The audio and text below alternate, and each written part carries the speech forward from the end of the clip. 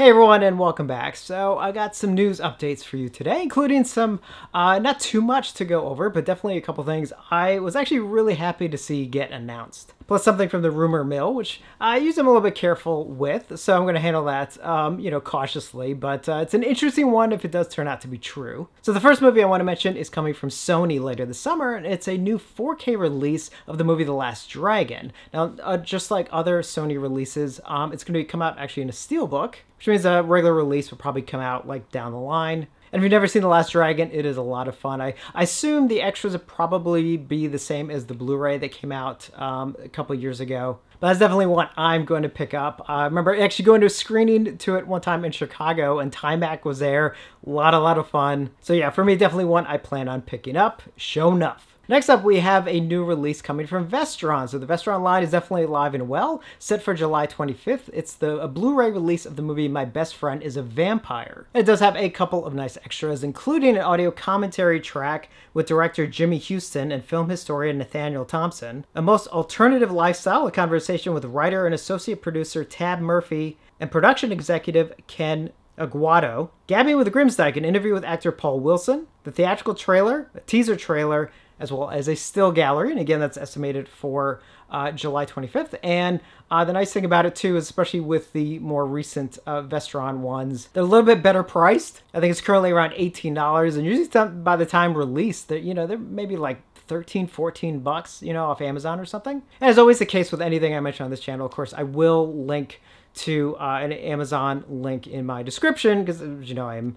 an affiliate, which means if you buy anything on Amazon by going through any link that I have, no matter what it is, but if you just get to Amazon through a link I provide, I get I get a couple pennies. But, over time it adds up, usually maybe a couple times a year I get just enough to buy like a movie or something. So I do appreciate it when you do that. And the next two releases are coming from MVD, and these are definitely ones I am really excited about, especially one of them just because it's a childhood favorite of mine. Coming September 12th, we're getting new releases of Ghoulies and Ghoulies 2. Now the first Ghoulies is actually getting both a 4K release and a Blu-ray release. Now Ghoulies 2 will only be a Blu-ray release. I'll cover that in just a second because I did explain why. But the first Ghoulies is one of those films I just love because it's one of those where I saw it so young. I've always had a strong affinity for the original Ghoulies film. So the fact that it is getting a new 4K release, it definitely is big news to me. And it looks like it does actually have a couple of nice extras, including ones that I'm pretty sure were not even on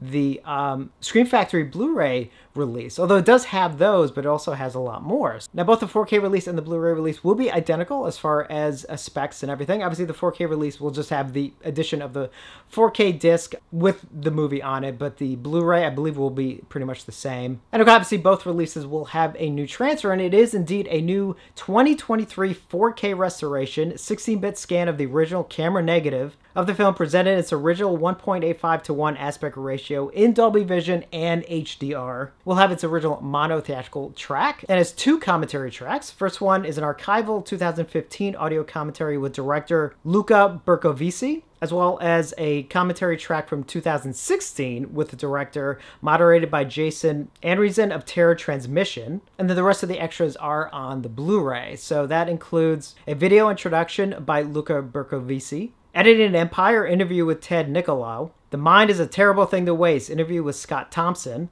Just for the Chick Man interview with Luca Bercovici, From Toilets to Terror, The Making of Ghoulies, a photo gallery, theatrical trailer, as well as 4 TV spots. So the 4K release is priced at $49.95. The Blu-ray is retail at $39.95. Obviously, they'll come down as we get closer to release. And then coming to Blu-ray only, and I'll explain why in just a second.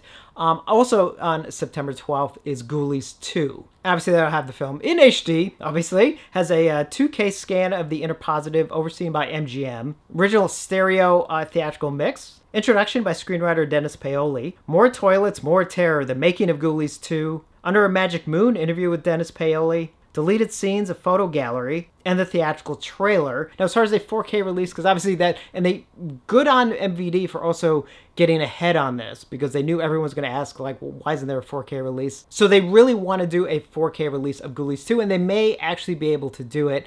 It's not going to happen this year. It's tied up in rights and other things, and I think they're maybe even trying to find some of the elements and things like that, but they are working on it. And in fact, I got to give them a lot of credit, because even the spine number, which technically would be number 3 in the 4K line, they're leaving open for Ghoulies 2. But just know that it is going to be pretty much probably not until next year, until we get a 4K release. But I can't stress how much I actually love the fact that they did come out ahead and just say, look, we're working on it. We wish we could announce it right now, but it's like there's a lot more involved. That kind of transparency with a lot of these companies, I really think is needed a lot more. So big shout out to MVD for doing that. And again, both of them are due out September 12th.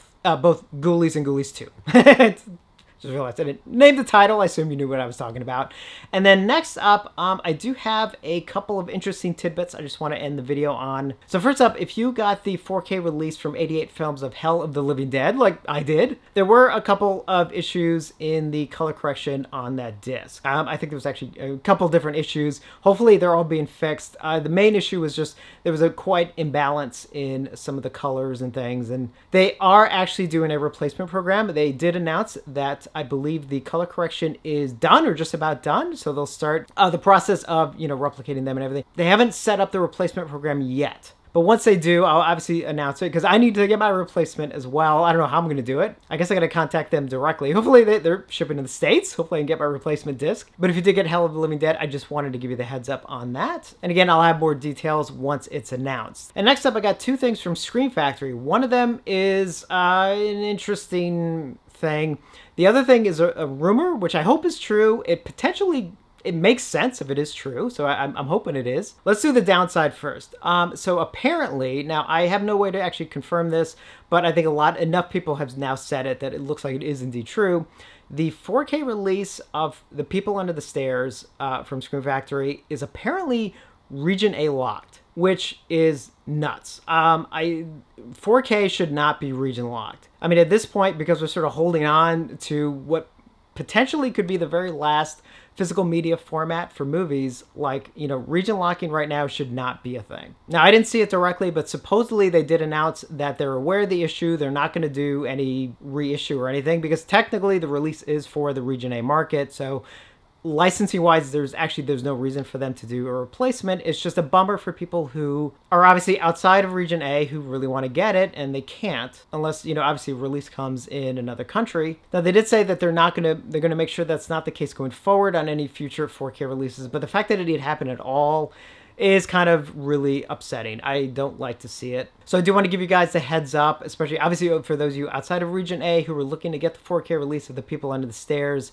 Man, I'm so sorry that this is the case. Hopefully a company in the UK or something is going to be putting it out, and you can have more options, which I really, really hope is the case. And then moving on to a rumor mill, actually 2. One of them I believe could be Scream Factory. The other one I don't know. But the one that might actually be a upcoming Scream Factory 4K release would be one of Sam Raimi's Darkman. Now that would be fantastic on a multiple levels, not just because I absolutely love Darkman, but also the fact that the original Blu-ray release of Darkman, this was one of their early releases, and that was either right before they started doing new transfers, or it was just when they first started, but the transfer on that Blu-ray was still an old HD master. I think it was the HD master that was actually created for the DVD release. So it had a lot of those older issues as far as artificial sharpening and things like that. So Darkman is in big need for a new transfer, and if they're doing a 4K release, that is fantastic news. I hope that is the case, and because I want some Darkman love,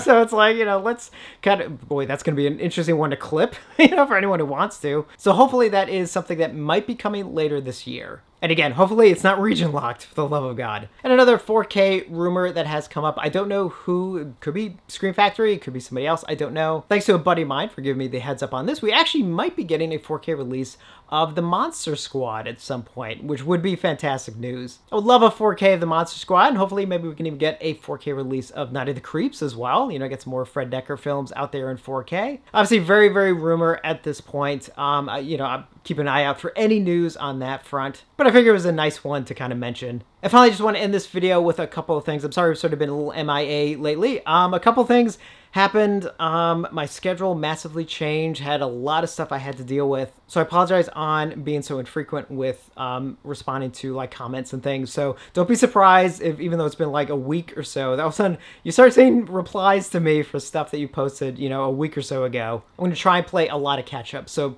again, I'm sorry, just bear with me. But yeah, a lot coming. I'm so sorry when there's, you know, when I have to kind of go MIA for a little bit. Definitely let me know your thoughts on all of these announcements. Oh, there aren't too many, but definitely let me know your thoughts either way. And as always, thank you for watching, and I will see you on the next one.